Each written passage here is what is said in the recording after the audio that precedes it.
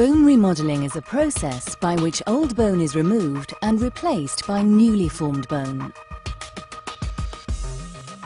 At any one time, about 10% of the skeleton in adults is undergoing remodeling. Inactive bone surfaces are covered by a thin membrane on which lie bone-lining cells, quiescent osteoblasts. Within the bone itself are osteocytes, which are small cells connected to one another and to the lining cells by an extensive canalicular network. They are believed to have a major role in the sensing of mechanical strain in bone, sending messages to the lining cells and initiating an appropriate remodeling response. Before remodeling can start, the membrane lining the bone surface is removed.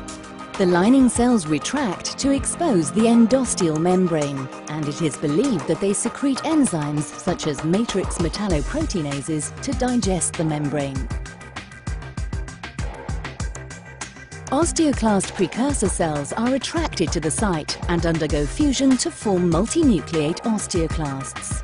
The mature osteoclast attaches itself to the exposed mineralized bone and secretes acid via a proton pump in its ruffled border to dissolve the bone mineral. Following the demineralization of bone, bone matrix is removed by enzymes that are secreted by the osteoclast, for example cathepsin K and matrix metalloproteinases.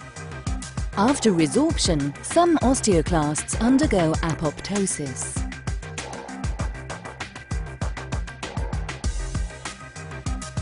Once bone has been resorbed by the osteoclast, osteoblasts are recruited to the site of remodeling. These cells synthesize unmineralized bone, called osteoid, which subsequently undergoes mineralization to form a new packet of bone.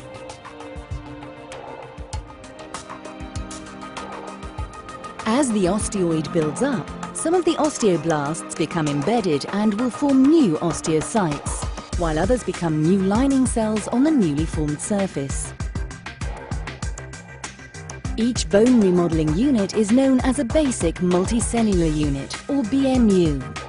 In the adult human skeleton, one bone remodeling cycle, consisting of both resorption and formation, takes between 6 and 9 months.